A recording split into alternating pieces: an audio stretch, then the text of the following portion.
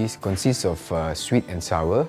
It's just like life, where we have the sweetness, the sourness, and the bitterness in life. My family members, we are so used to being a fisherman.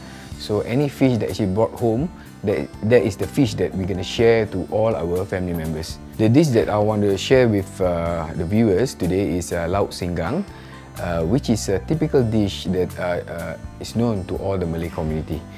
So I'm going to start off by cutting the onion first, slice some garlic, green chili, okay, some spiciness. We're going to have some red chili, and then we're going to crush this lemongrass, crush down. What we need is just the flavors coming out from the lemongrass. Coriander, which I'm going to insert in later on. And for the cooking part, I will just use the roots. I want the flavors coming out from the roots, because for coriander, the roots give you the best flavor, unlike the leaf. Before I forget, the blue ginger. See, I'm going to slice some blue ginger. We're going to mix in the asam paste into the water. Cut some turmeric.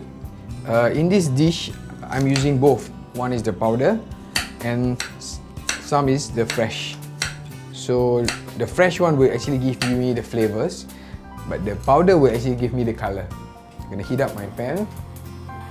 Okay, now I'm going to add in the fish. Just give it a good sear to it. Add in the ginger, the garlic, turmeric, green chili, the red chili padi, the blue ginger, the onions. Okay, last but not least, the coriander. So before I cover it, I'm gonna put in a little bit of stock, this asam stock, just to avoid it being burned. Give it a good shake. Now I'm gonna cover it. We're gonna cook it for 15 minutes.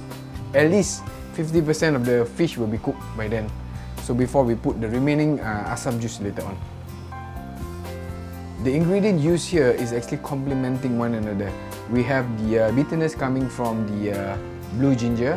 We have the flavored coming from the garlic, from the ginger, and then we have the spiciness from the chili padi and also the green chili that actually enhance and helps you to develop further and to produce this dish.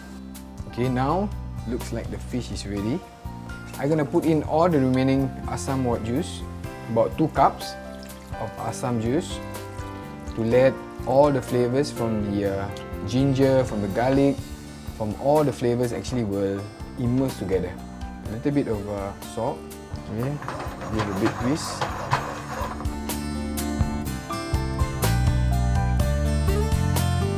Now I'm going to give it a boil, then I'm going to simmer for about 2 to 3 minutes, then it's done. Okay, the fish is ready. So I'm going to remove it. I'm going to start to plate. Put the fish.